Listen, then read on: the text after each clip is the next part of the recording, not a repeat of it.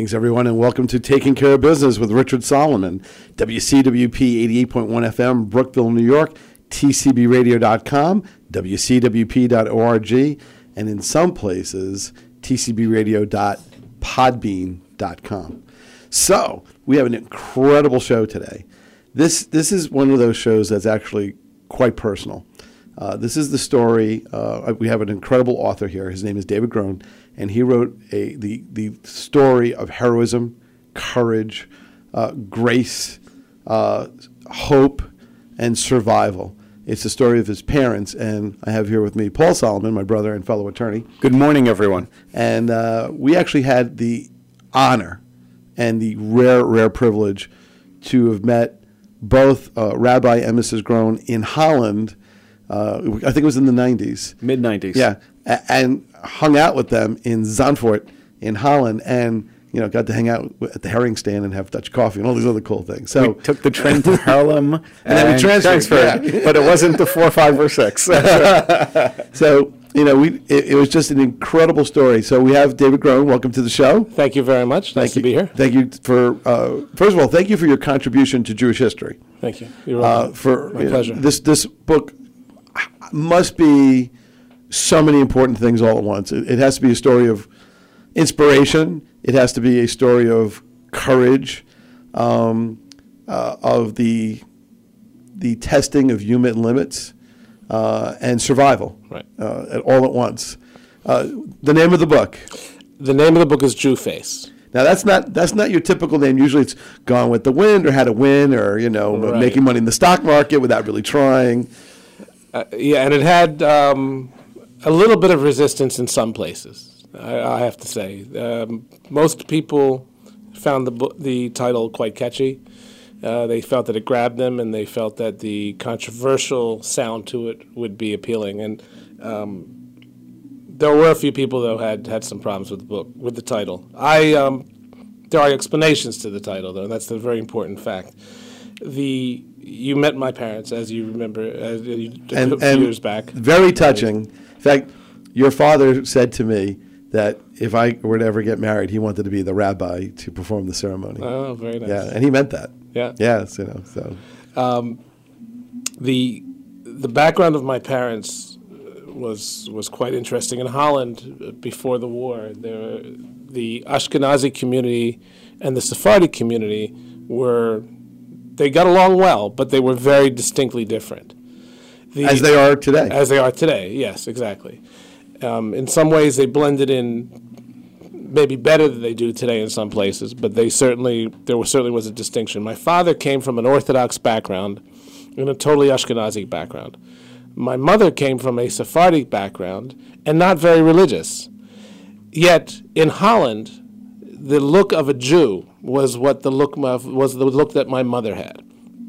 Amsterdam was very Jewish. Amsterdam was about 10% Jewish, and even a lot of the lexicon in Amsterdam was Jewish. The term punim, which is Yiddish for face, was so common, and that people who weren't even Jewish would use that term. It was that kind of city before the war, and in Holland, which is now a very mixed group of people, with a lot of people from a lot of different places.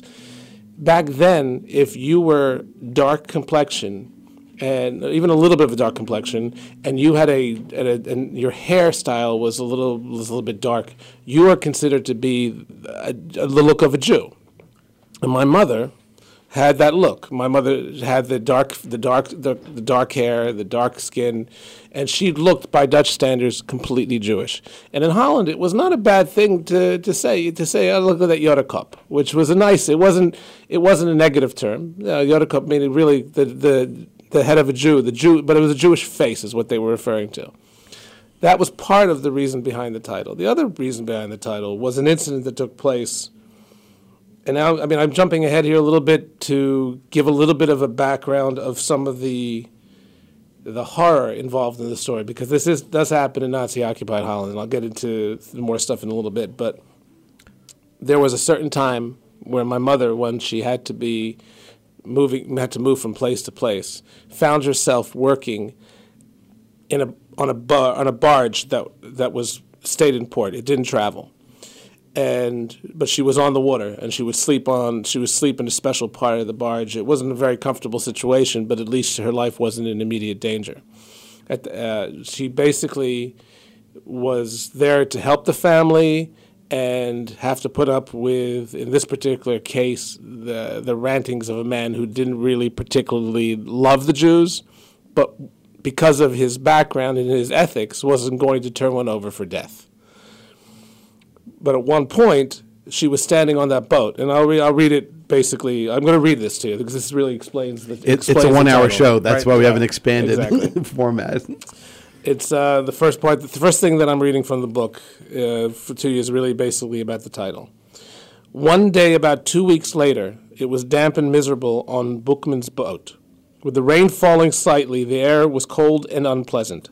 Sephora was working on the deck when in the distance she saw a boat heading up the river. As the boat passed them, she saw 2 Nazi officers on board, one with a pair of binoculars in his hands. She could see the binoculars were pointed at her. Turning away at this point would do nothing but invite a search of Bookman's boat, so she just looked back. She was frightened, but at least if she looked, she would know what was going on. She could not see the face of the German officer as he could see hers, but she saw as his lips moved and he uttered the words that sent a shiver down her spine. Judenkopf, he was saying. That woman is a Judenkopf. She has the face of a Jew. I can see that Jew face from here. Sephora would tell Nardis later in the day, and before nightfall she would be gone. It was no longer safe to remain there. Wow. Basically, there were 2 elements of the title, and that's why I bring that up. The first element was the fact that it was a very common thing within Amsterdam. It wasn't a bad aspect at all. But from a German perspective, anybody who had the face of a Jew was a target. And it's a very important part of the story because it basically means that my mother, from the beginning, from 1940, the May of 1940 to May of 1945, was a target constantly. And a lot of this story, so much of the story, happens because of the way my parents looked. My father didn't look Jewish. He was raised Orthodox. He Rabbi Groen became a rabbi. Yes. Rabbi Groen did not look Jewish. Did not look Jewish. I actually always said. How would you describe to our listening audience what he looked like? Also, what are your parents' names? So this way they would. Yeah, my mother's name is Sephora, and her maiden name was Rodriguez Lopez, which is the Spanish-Portuguese descent, primarily Portuguese. This Rodriguez Lopez with S at the end, which is Portuguese, as opposed to Rodriguez Lopez with Z at the end, which would be Spanish. Wow. And my father, Nardis Groen, who later, like you said, became a rabbi. He in his early years, he was always a good-looking man. He had very blue eyes. He had reddish hair, light complexion. Later in his life, he looked like Pope John Paul II. And as he really did, and he actually, when he even agreed with it, to the point later on he actually embraced the comparison. Did he ever pitch the God Squad idea? No, nothing like that. But he grew to like the comparison. So that's That's a little bit of a start about the book. So let's talk a little about their lives first. How old were your parents roughly in 1940? Okay. My mother was 18. My father was 20. Okay. Now, how did their families come to Amsterdam? How many generations back were they? Is Nardis a Dutch name? Let's talk just some basic nuts and bolts here. Absolutely. The story needs a beginning because it's just fascinating at every step of the way. Absolutely. My father's family, from his mother's side, was so Dutch that my father's mother's maiden name was Zeelander. There is a province in Holland called Zeeland. Oh, so that's where they were from. Yes. My father's side, from my father's side, was very European, goes back through Germany, and originally originates in Czechoslovakia, then Czechoslovakia. My mother's side is a little different. My mother's side was the Spanish-Portuguese, obviously the Jews that got kicked out of Spain and Portugal, went through Portugal, like I said, primarily Portuguese, but my mother wasn't entirely Sephardic. On her mother's side, she was Ashkenazi. But as I don't know which of the viewers here know, I'll explain something because I do a lot of explaining in the book because I don't ever take for granted that people know things. And even Jewish people know exactly, the differences because, we're Greek Jews and people are like, they're. Exactly. Oh, yeah. What's that? I want to get into something that I have in the book specifically for the benefit of the Greek Jews. Something that I wrote in there. I've always believed that when you're explaining something that is educational, it's better off just to assume that people don't know, because then you don't insult anybody. You just assume that it just blanketly explain it, and then you don't worry about who does know and who doesn't know. Traditionally, even in the Orthodox communities, the Jewish person is a Jewish person based on what their mother is. But whether or not they hold to the Sephardic or Ashkenazi customs, it's usually based on what the father is. Okay. Now there are times when it's not like that, because let's say there's not a dominant force. There's one dominant force more than the other, so maybe they would take that tradition on. But primarily, they do take on the traditions of the father. Oh, so that means I have to call my wife after the show. Because I'm in a mixed marriage. She's Ashkenazic and we're... Well, that's what my father used to say about him and my mother. They used to joke about it being a mixed marriage. Well, what's interesting, not to deviate, but let me ask this. We're Greek Jews and we're members of the Greek Jewish Synagogue of New York and the Lower East Side at 280 Broome Street. And there are stories that our museum director tells us that in Greece there were both Sephardic synagogues next to Roman-Yote synagogues. Roman-Yote meaning the Jews of the Roman Empire, and Sephardic meaning from Spain. Right. Because in Greece there were Spanish-speaking Jews. They spoke Ladino, and when World War II came around, the Nazis were able to pick people out by Jewish voice.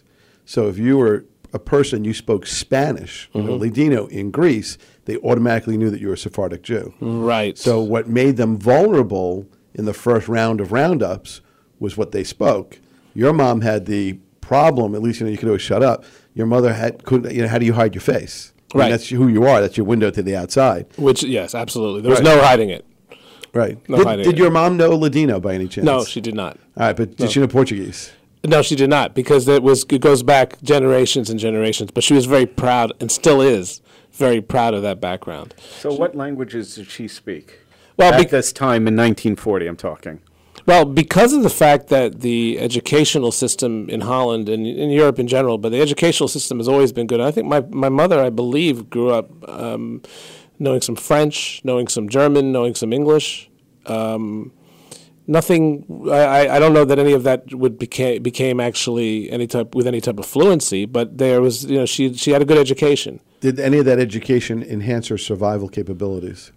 No, that didn't impact that at all. Maybe I think there might have been a couple times here and there that the English might have, but I don't know. I would say that really wasn't the big factor in that. Just going back real quickly to the beginning of what you said about where they were in the beginning of the war. My mother was born and raised in Amsterdam, with the exception of one time for 3 years where she lived in a town called Bussum, which I don't even mention in the book because it really isn't significant. It's just one time where she lived in a suburb almost like a suburb of Amsterdam, not far. My father, however, was born in Rotterdam, and at the age of 6, his whole family, when my father was 6, the entire family moved from Rotterdam to Amsterdam because my father's father had a printing shop that could not make it in business because he would not stay open on the Jewish Sabbath, on Shabbos. So that was a background. That was the kind of background that my father's family came from. My mother lost her mother at the age of 13. My mother's mother passed away at 13. And it changed a lot. We still have conversations about this. It changed things from the very beginning. It has to impact somebody. She had one brother, a younger brother. My father had a younger sister, and he had 2 older brothers and an older sister. So the families were very different. In some ways, it was interestingly enough, there were some connections here and there where actually there were some interactions between family members that they only identified later. Like my father did something work once with my mother's cousin and didn't even know this, or my mother's cousin's father. So things did get, because it was a small community, relatively speaking. Holland only had 140,000 Jews before the war. So the chances are there would be some connection. My father, for example, in his time, because he was so active in the Jewish community, would actually go to the Spanish-Portuguese synagogue with his friends. The Spanish, in Dutch, it's called the Esnocha, which is it still exists. We've been there. Yes. That's the museum that we went to. Right. Yes.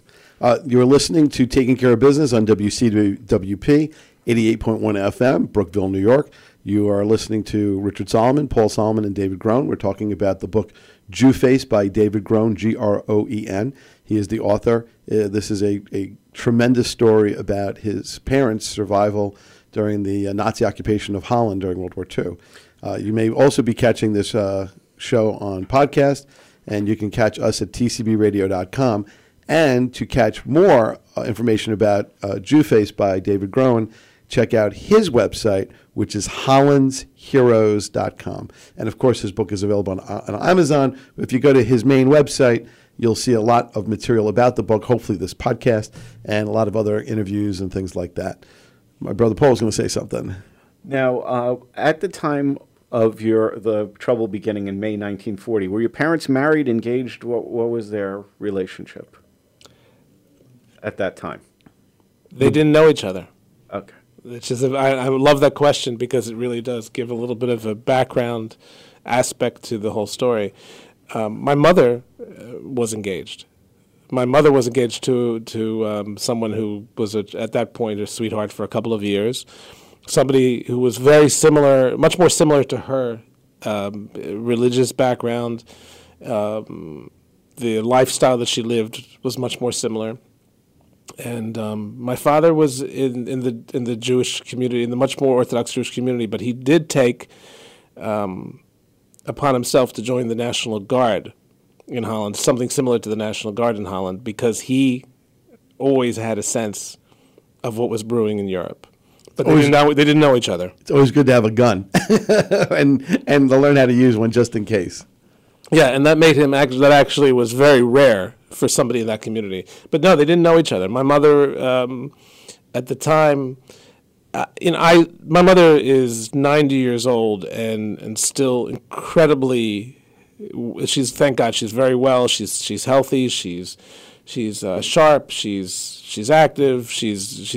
We talked about it recently. We talk a lot about the book, and we spoke recently about how the life that she lived before the war was really going the direction of a normal, straight kind of a life without any hassle. It was really quite remarkable, especially considering the fact that she had a difficult life as a child, losing her mother at 13, and then the impact that had on her father. But when the Nazis invaded Amsterdam, everything changed. We were in the square. There's I forgot where it is, but in Amsterdam there's a square where all the Jews were like sort of centralized for the roundup.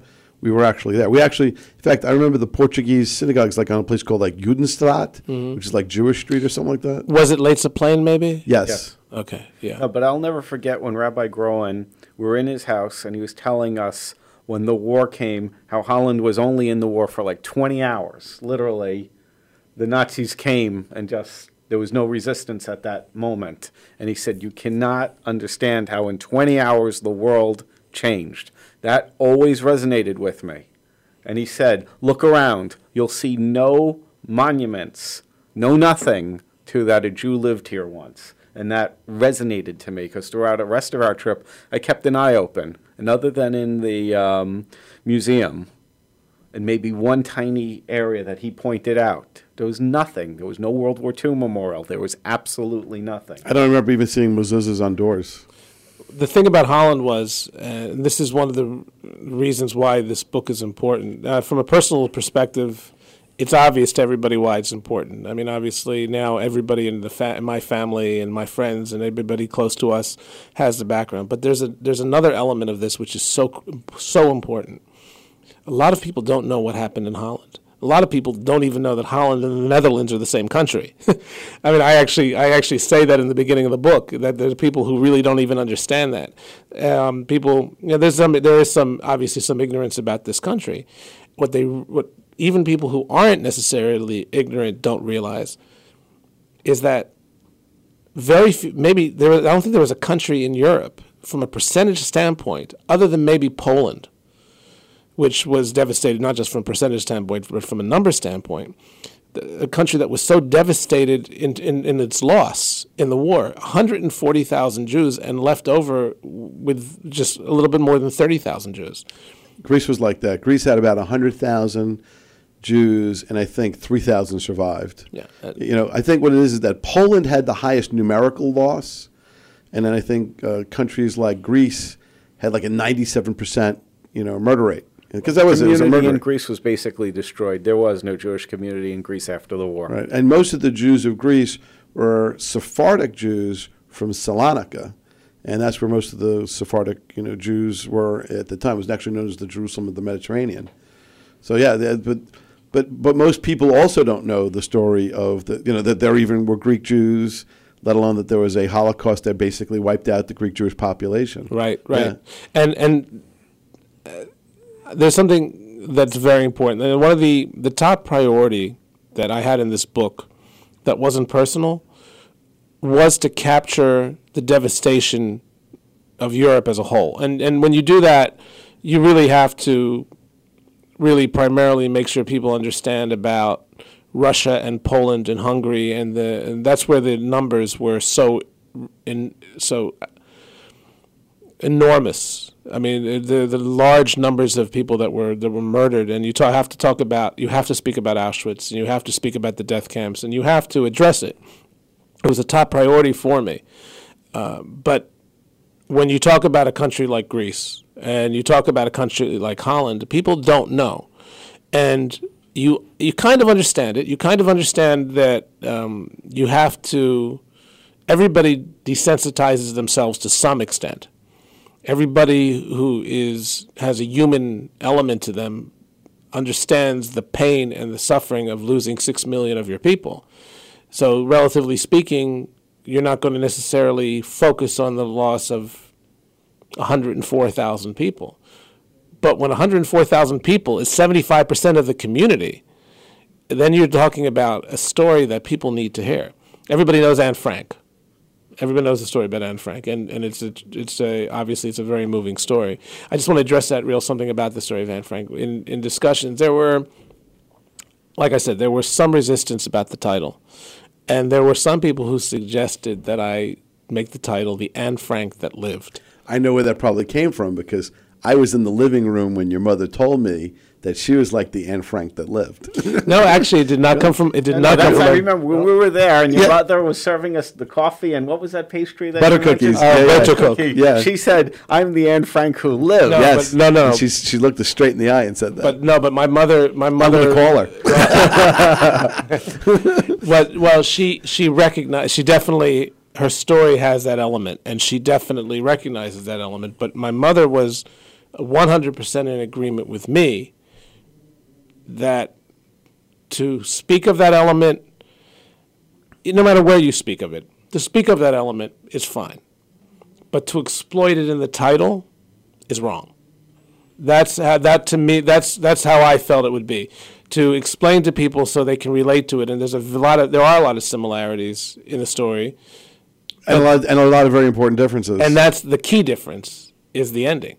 The vast difference. The reality is, and this is something I want to mention about the book. It brings me to a point about the book. But first, let me just say that I was totally against using that as a title because I felt it was exploiting the tragedy of Anne Frank. But the one thing about this book that is so critical for people to know that as much as the subject matter is so sensitive and so delicate and so painful in so many spots, there is an element of this book that makes you feel good because the reality is I'm sitting here on the radio. Yes, exactly. there was, from a perspective of a personal family situation, there was a happy ending element. How many brothers and sisters do you have? I am the youngest of 5. I have 3 older brothers and an older sister. And all of them are here because yes, your family survived. That's correct, and But back in May of 1940, your mother's engaged to somebody else. Your father doesn't know your mother. So how did this all happen? I mean, it's a great question because you shouldn't be here right now. Exactly. It's May of 1940. The Nazis have invaded. Your parents don't know each other. Another from the subcaption, I know, a story of love and heroism in Nazi-occupied Holland. But I mean, I'm dying to know a little bit more. Absolutely. Unfortunately, and it's in the book. And this is answering your question. There's a reason I'm answering this. At the end of every section, where a personal story is talking about somebody who passed away. I should say passed away. They were murdered. They were murdered. I always, I always correct myself on that because I even put it in the book. I put the name, I put murdered, I put the date, and I put where. So, for example, my mother's father. Marcelo Rodriguez, murdered September 23rd, 1943 in Auschwitz. The only non-family member to get that spot in this book is the man that my mother was engaged to. Because he was important to her, and he was an important part of the story. He was taken away in probably the biggest raid that took place in Amsterdam. And he was taken to Auschwitz, and he was murdered as well. My mother, when the communities were being shaken up and people were being taken out of their home and either sent to Auschwitz or to Westerbork, which was the Dutch concentration camp set up, my mother was studying to be a nurse, moved into the hospital where she was going to be the nurse.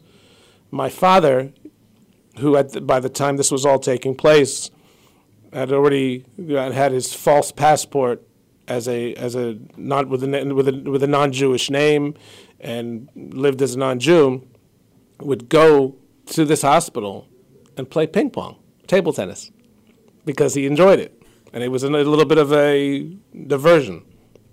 And my mother, a nurse there, caught his eye, and little by little, at this time, with things that as they were, where just having any kind of friend made a difference, my father and my mother got to know each other a little bit better, more and more, and my father took to my mother immediately. I mean, I'm going to say this right now. This is my mother, but if you take a look at the cover of the book, you'll understand. HollandsHeroes.com has a picture for those. Yeah, you'll understand. My mother, my father took to my mother right away, fell in love with my mother, she really wasn't interested on any romantic level in the beginning because there's a war going on, and she had just lost her fiance. Yeah. I mean, but this was a friend. Right, there's a war going on, and I'm busy. Yeah. All right, let's do a quick station ID. You are listening to Taking Care of Business, hosted by Richard Solomon, co-hosted by Paul Solomon, and our special guest is David Groen, the author of Jewface. You can catch his website, HollandsHeroes.com. And you can check us out at WCWP 88.1 FM, Brookville, New York, WCWP.org. Our radio shows are now podcasted on the WCWP.org website. There's a special place where the talk shows are archived. You can check that out here. I'm sure this podcast will be on HollandsHeroes.com, and you can look for the book in a number of different places, including Amazon.com. To me, just a quick editorial here, having met the people behind the book personally, this is one of those stories you must read, because I remember when your dad had us in the living room with your mom, and he told us from his heart the story of their survival, what they did, their courage. I'm not going to give anything away from the book. It was probably one of the most moving days of my life to this day. Yeah. Now, the audience may not realize this, but in essence, your father was part of the Dutch resistance, correct? Yes, he was. Okay. So did your mother at this time, in the hospital while they're playing ping pong, have any clue that he was part of the resistance? And how did he break it to her that he was a Jew? It's interesting. I think that from the very beginning, because of my mother's situation, there was no reason for my father to ever hide it. No, but it's not a question of hiding so much as she knew. She just knew from the beginning. We actually never. It's a good question, but I think she just knew from the very beginning that he was Jewish. Is Groen a Jewish name? In Holland, it was at the time. It's not. It's And by the way, you asked earlier about Nardus. Nardus was a derivative of Bernardus, which was obviously like a Dutch Bernard type of thing. Groen is Dutch for, it's pronounced in Dutch, it's pronounced Groen, which is Dutch for green. And it was very common that there were a lot of Jewish names that were either green or extensions of green. So it was a pretty common Jewish name. My mother's name was very Jewish in Holland. Rodriguez Lopez in Amsterdam at that time, if you heard that name, you knew she was Jewish. So everything, so it was pretty common. There was no question about them being Jewish. This is the thing. My mother, from the very beginning, the element of bravery that took place between my mother and my father, and this is a very important element of the story. There were two different types of courage and bravery that were exhibited, and it kind of also lends to the story and to the question that you were asking here.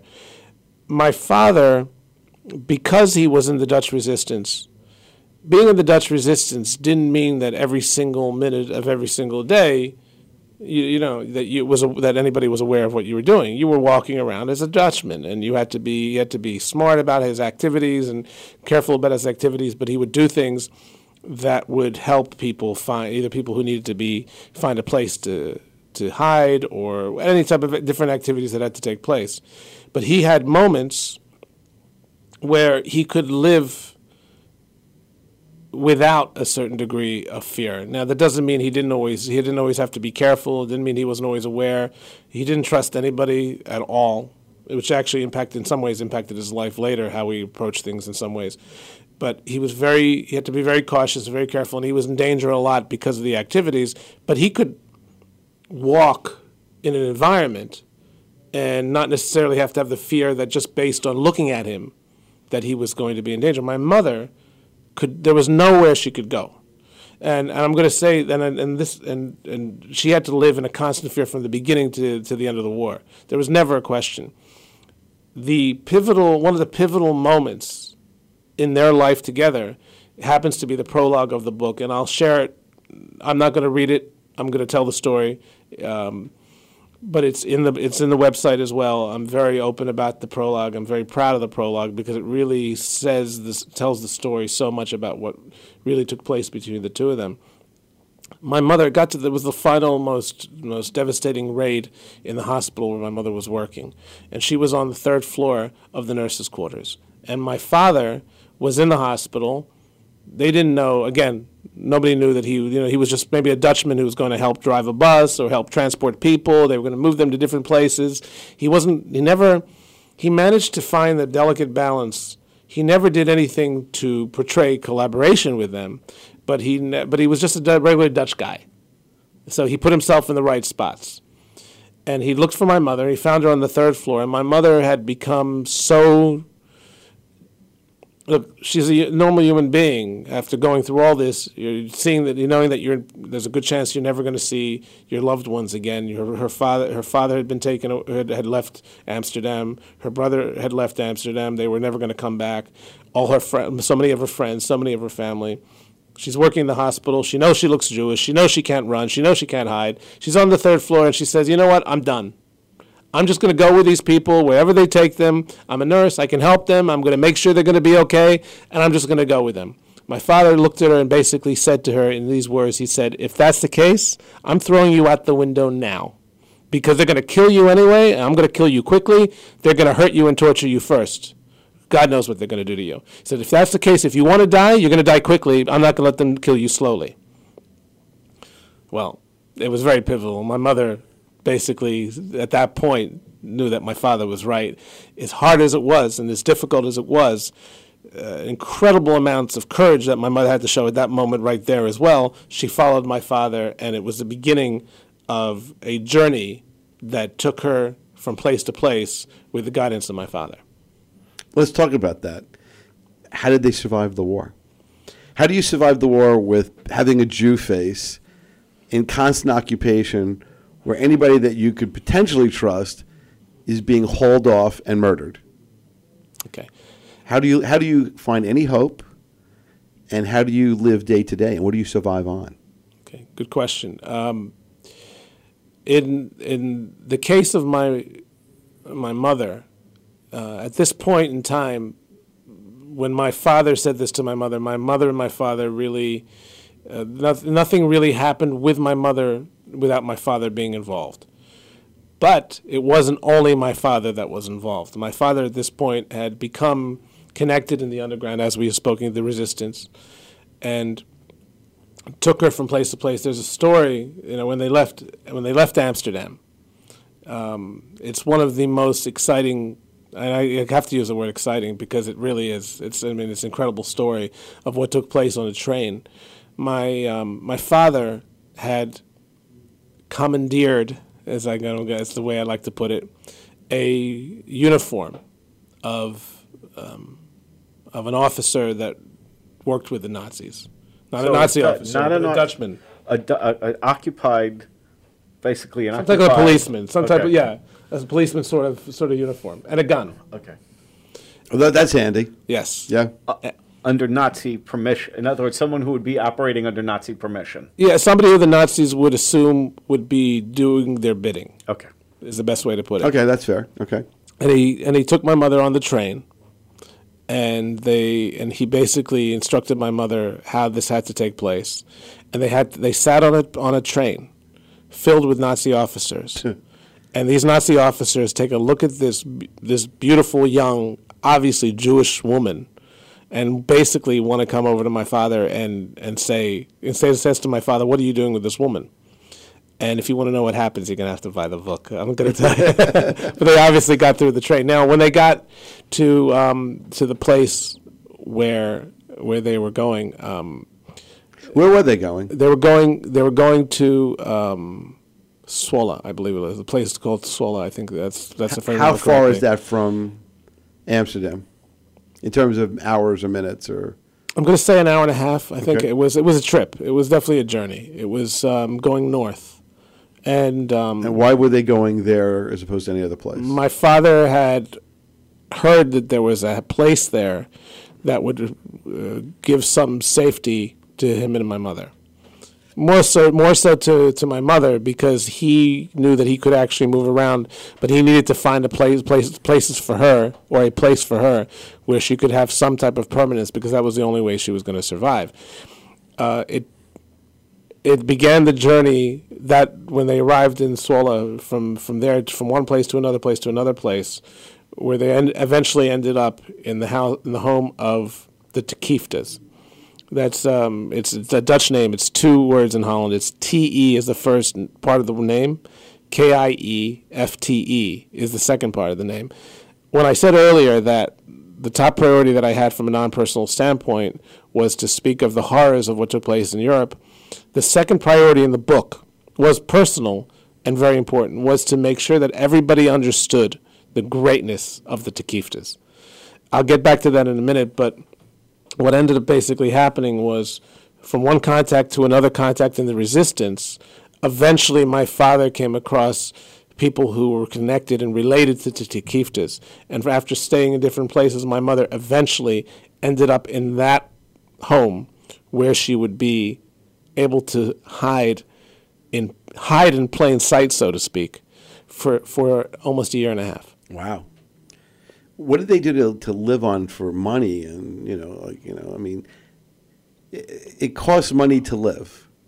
And you still need to do basic things like wash your clothes and, go to the market and get food. How did they do any of this stuff? It wasn't so much a pursuit of money. It was a pursuit of an environment that provided those services.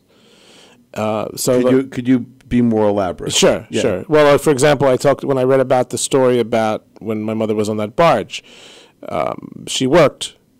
There was an opportunity for her to wash herself. There was an opportunity for her to get food and for a bed to sleep on. It wasn't wonderful. It had its price to pay. There was a price to pay for it, but she was able to survive. When my father, at the time that this happened, that specific moment, my father was working in. There was a reclamation project. It was called the Polder, where they were basically.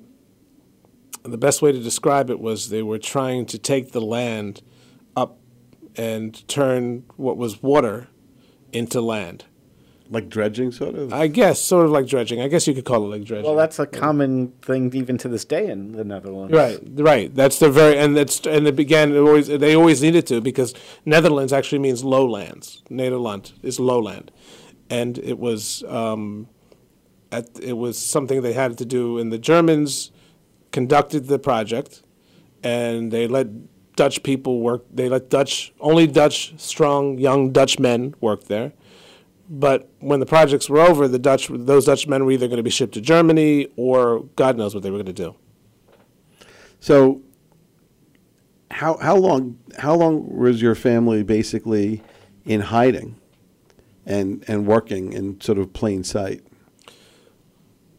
My father was never actually in hiding. I guess you could say, he did spend time at the Tekiftes, because there was a certain degree of permanency to that, visiting my mother at every opportunity. I'll get into that. I'm going to explain something about that part that's a very important aspect of the story, very important aspect.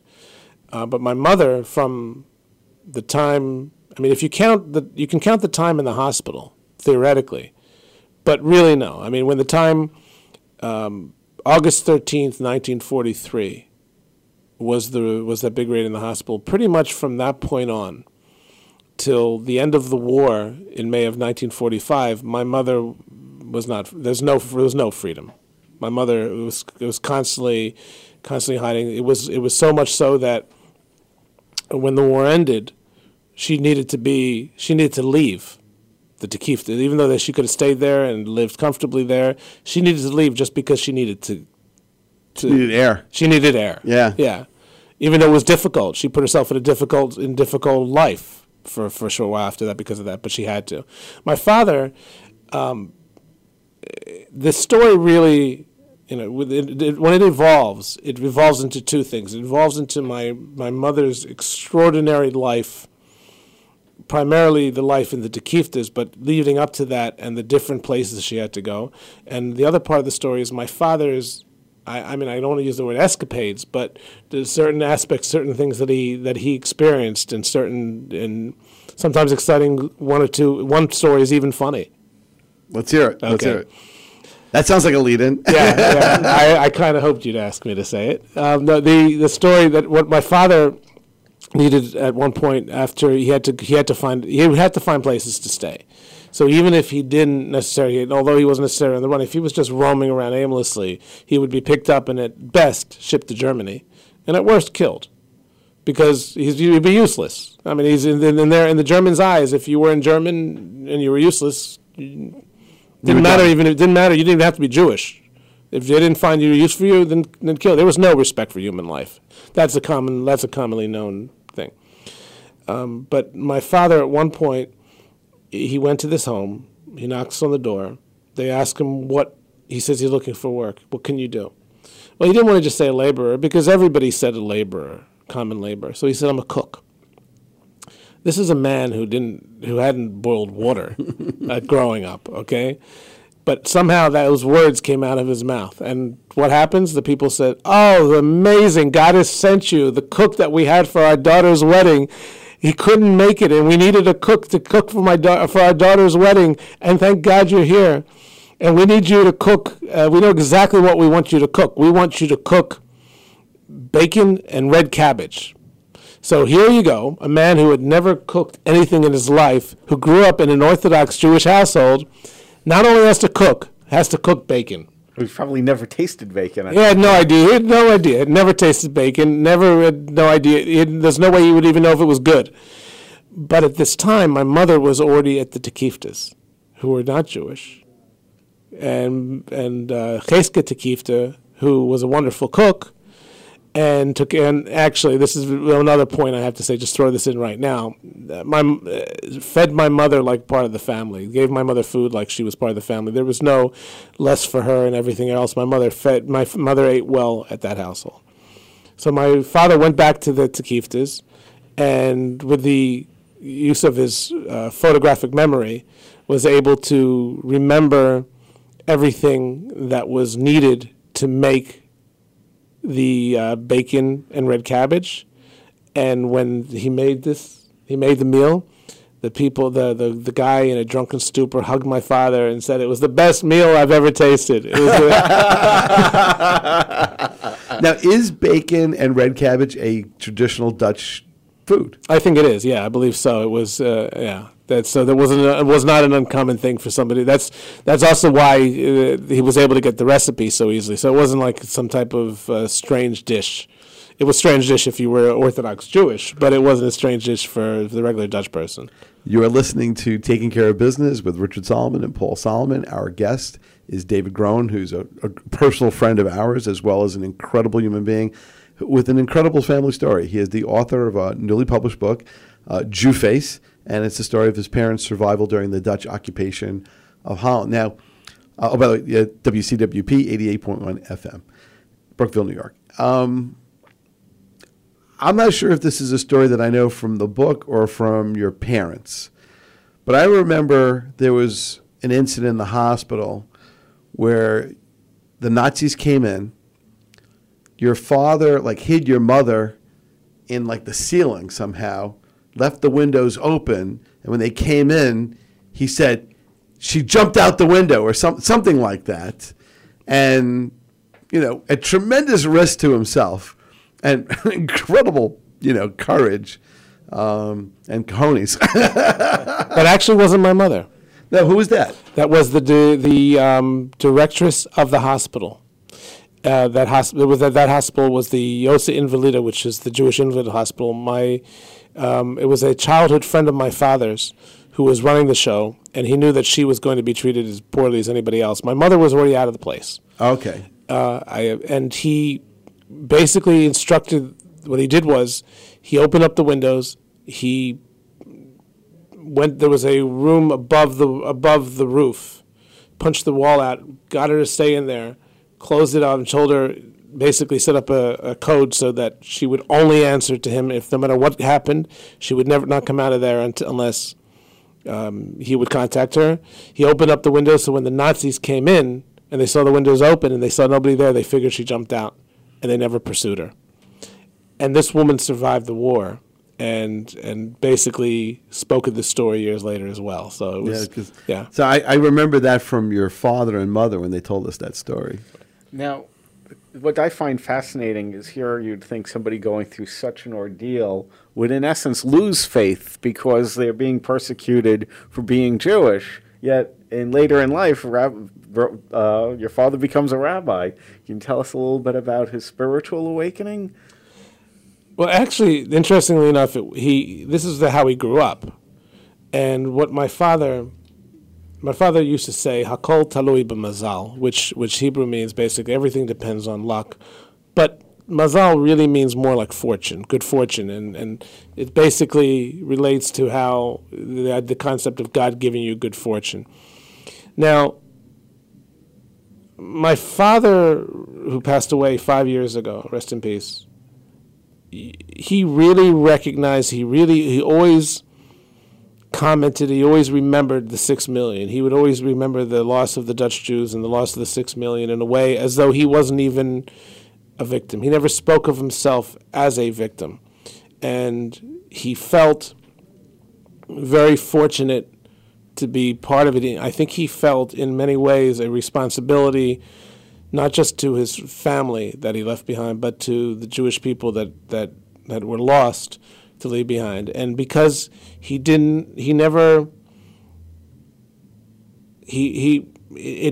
suffering, everybody suffered who went through that, but the things that he went through allowed him to come out sane and healthy. And he utilized that. He felt fortunate for that, and I think that powered him on to continue his faith. And my mother, on the other hand, a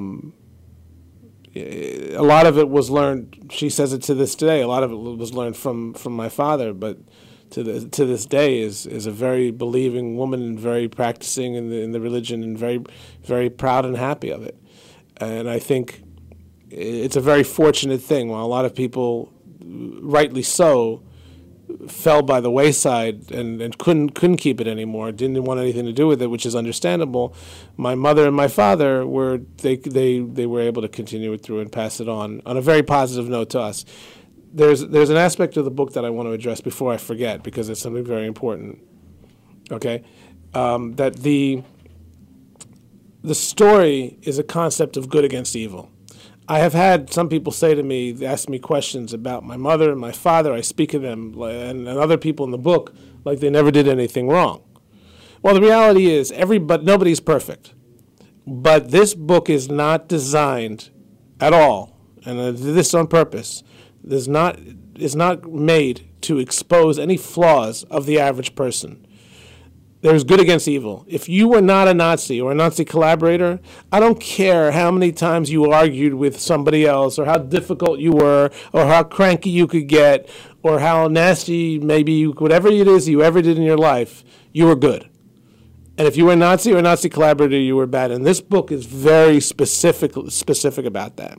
I make a very strong point of showing that if you were on the good side, you were good. If you were on the bad side, you were bad. Nothing else is addressed. And that's a very important aspect. Well, here's the thing. It's all a matter of relativity. Today we're kind of soft. We live in, people may complain about the economy and all these other things, but the truth is we can go outside. We can go on the train.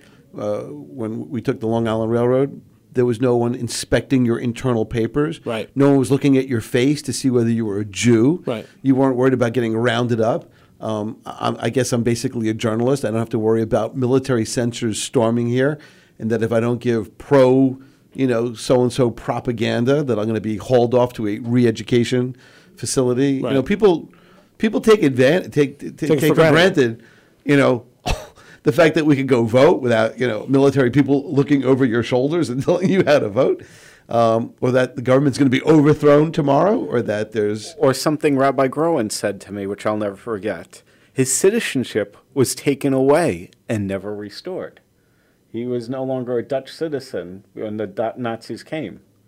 Well, when the Nazis came, basically anybody who was Jewish was a Jew. Right. I mean, it didn't matter, and it didn't really matter to them if they were Jew. But on the other hand, he then got the papers of false papers of Dutchmen. He had two different ones that he primarily used. One was the name Cornelius Huchius. Good luck. I'm not even going to ask you guys to try to pronounce that. And the other one was Jan Henrat. Both these were the two. And my mother had the name Tini. These were all phony, false names that they would use. But in my mother's case, it didn't really matter, because she could use a different name all she wanted. They still knew she was Jewish. Did your mother ever do anything like wear a cross or anything like that, just to? No, not at all.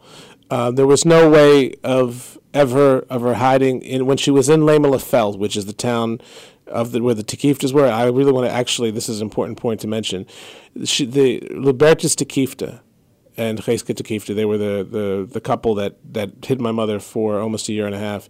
Libertas Tekifta was a builder, and he built a room in his workplace underground for my mother to live in for that period of time.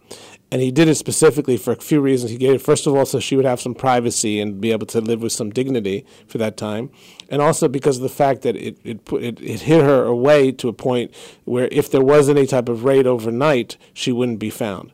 And the room, I write a whole thing about the room in the book. The room is a very special part of the story. It affected my mother. She still has effects from living in those conditions. She's claustrophobic. Yep, makes perfect sense. Right. She also developed She had pleurisy after the war because of the water that was built up on the bottom there. So the conditions of the room were very frightening, very scary, and not wonderful. But the purpose of the room and what was the intention of the room showed the greatness of the Tekiftas and Lemelefeld.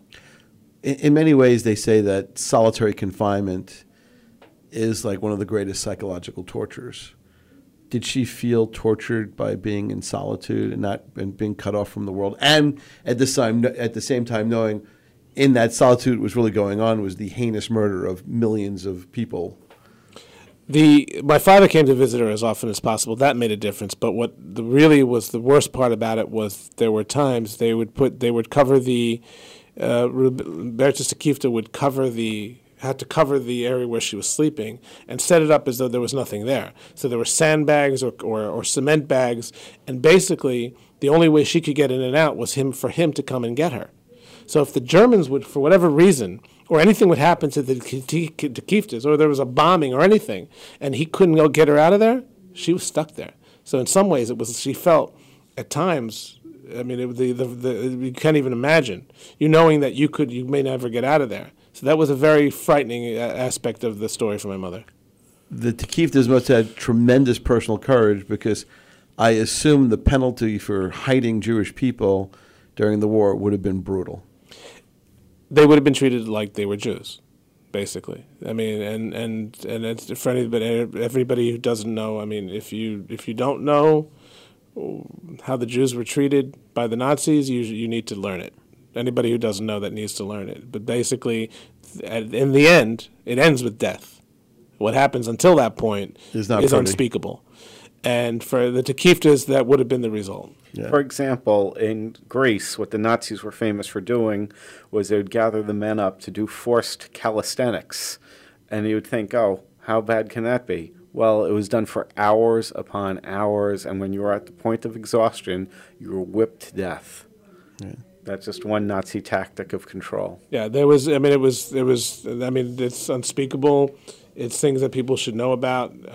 One of the things that the importance of the website, hollandsheroes.com, this has become not just about the book. It's become a bit of a project to make sure people never forget and know, then for me to fight against Holocaust denial, because Holocaust denial is a dangerous, very dangerous form of anti-Semitism, and it doesn't just hurt the Jews. For anybody who's listening to this, if you're not Jewish, understand that anytime you let people forget or let people deny that they committed atrocities, you're opening the door for more atrocities, be it against the Jews or anybody else. Well, the thing is this, it's like they say, like, well, it's only the Jews, but when the Jews are all killed off, there's the next group of people, but the quote they go after. Remember, in World War II, the Russians lost 20 million people. Right.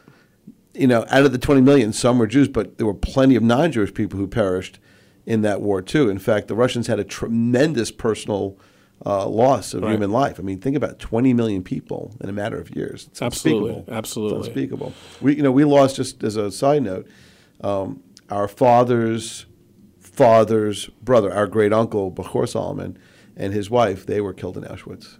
They were owners of a taverna in Yanina, Greece, and they were in March of 43, I think it was, or 44. There was the roundup of the Greek Jews, and they were shipped to Auschwitz. And we have a photograph of that roundup, and if you ever want to feel something chilling, just look at a photograph of people who are potentially your relatives being rounded off to their death. And you can catch that at kkjsm.org, kkjsm.org. That's the Greek Jewish Synagogue Museum of New York. We only have 2 minutes left. Wow, that was fast, and we barely scratched the surface, which means that for the people out there listening, you got to get a copy. You got to go to hollandsheroes.com and read all the information. What's on the website? The website, like I said, it covers a lot about anytime there's an addressing situation with anti-Semitism, with any type of horrors in general, it's important to know. But the website also, it basically tries to relate modern things to the story in some ways. I try to get people on it. I try to get stories about the people that are happening today. I try to cover the names of the people. Any story that is going to relate to the book in any way or fashion. And I definitely want participation from people out there as well. I want to know that people are paying attention to this story. Well, I appreciate your time. We're out of time. It's amazing. It's the fastest hour of radio ever. Thank you very much. Get the book. hollandsheroes.com is the website. The book is called Jewface. It's authored by David Groen, Groen. And he has a phenomenal family. And it's dedicated, of course, to his family. And let me just see, and it's Author House is the publisher. This is Richard Solomon, Paul Solomon, wcwp.org. Thank you for listening. As always, we appreciate you letting us be part of your family. You're a radio family. We're in your cars, we're in your homes, we're in your computers. We're kind of everywhere. So it's really nice that you share an hour with us each week, and we don't take that for granted. So thank you out there. And thank you for all the emails. And the emails, the phone calls, we get all kinds of... And thank you guys for having me here tonight. Appreciate it. So we're going to just dedicate this show to all the people out there who have had family members who've been murdered in some kind of atrocity, which over the millennium have been many. Thanks for listening. Stay safe, and we'll see you in a week.